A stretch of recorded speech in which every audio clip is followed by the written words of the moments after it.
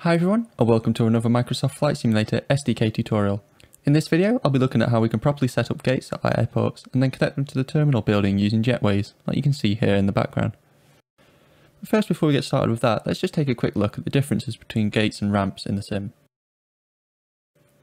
I've got my airport opened up in the scenery editor here, and if I come across the objects panel and choose a taxiway parking, I'm going to choose a gate medium and just add that in here.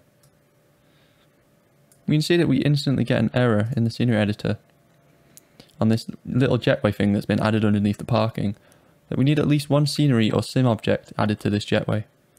That was because for the gates that you can add with the taxiway parking in the sim, you need to add a jetway to them. If you wanted to have a gate without a jetway, how you want to do that is you want to choose one of these ramp options instead, like ramp GA medium or GA large, like I've got here. So this is a ramp GA large. And then you want to just set the name of that to gate. And then for all intents and purposes, that behaves the same as a gate would. So in the menu, it will show up as a gate when you want to spawn into the airport. And the ATC will refer to it as a gate, for example, when you want to taxi to it. Otherwise, we can go ahead and add a jetway to this gate.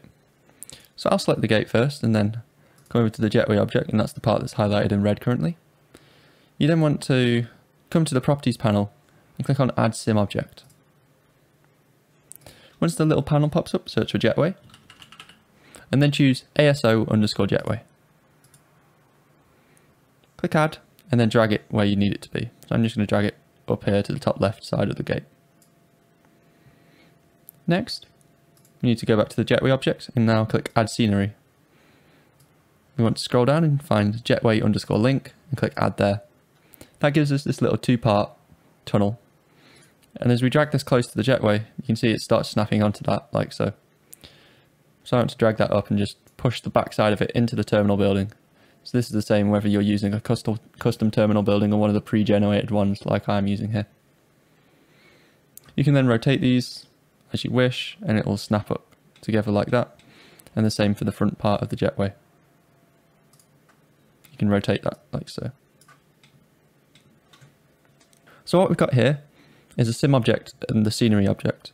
So the sim object is the front part, and that's the part that actually has the behavior in it. It will move out to the plane and connect to it when you request it, and then disconnect it and move back to its parking spot over here. This jetway link, the scenery object, is the part that just links it to the building.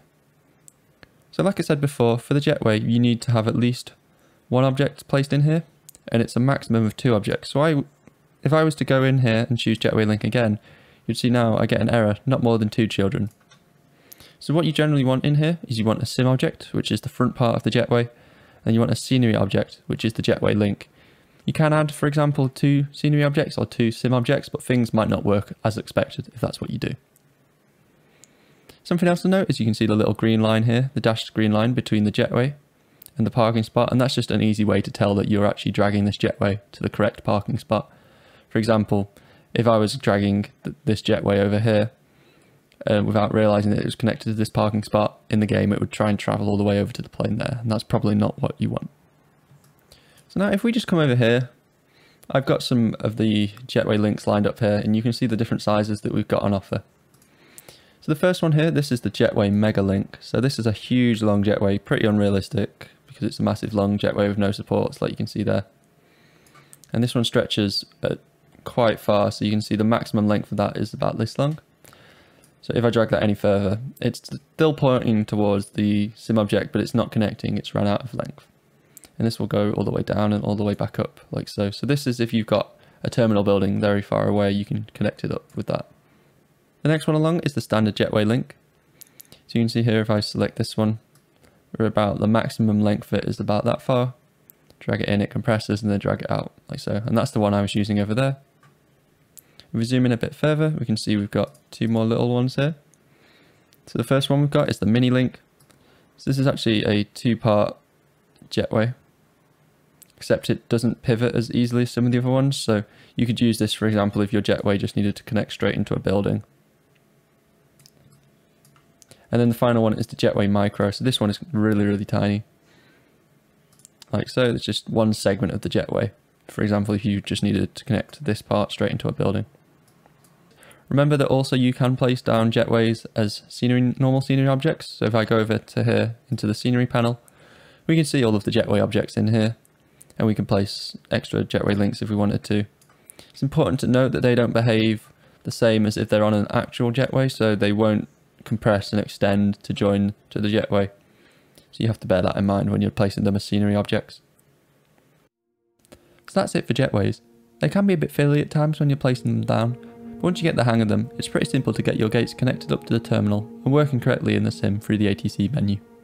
If you enjoyed the video, leave a like and subscribe to see more videos like this.